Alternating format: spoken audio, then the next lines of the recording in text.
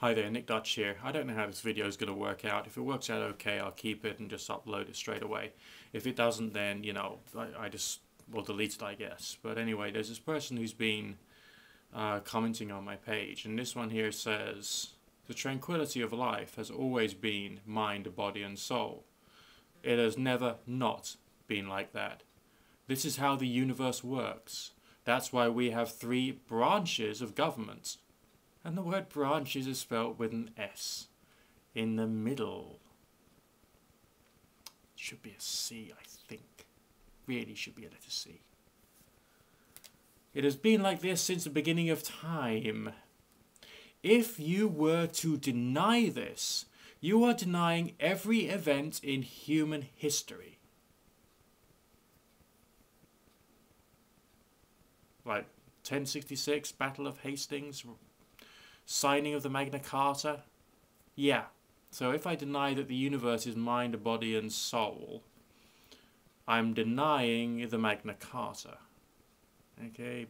Battle of Hastings, Waterloo, Trafalgar, Wars of Independence. Yes. The very first ever Thanksgiving dinner. You know.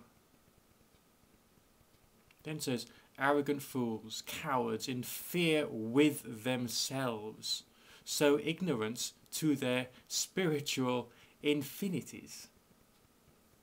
Spiritual is spelled spirit, A-U-L. So actually it's spirit all.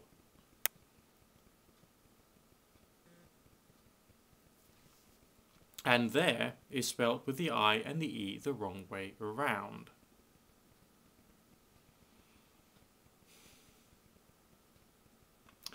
I think you've got 3 branches of government as a result of history, legislation, policy, democracy, and following on a version of the British system. And the British system was not necessarily brought about because someone said there is a mind, a body, and a soul. I mean, there's various times in history when new ideas developed, you know, Cromwell, for instance, you know, he did some wonderful things to slowly bring about some changes, which of course didn't happen in his lifetime, it happened a heck of a lot afterwards, but on the other hand, think about it.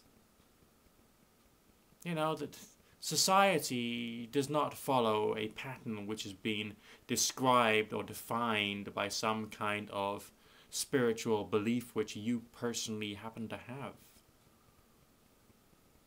Now, if it was, then maybe life would be a lot easier. Maybe it wouldn't. It's difficult to say, but the fact of the matter is, history and politics is slightly more complex than you think it is. Come on!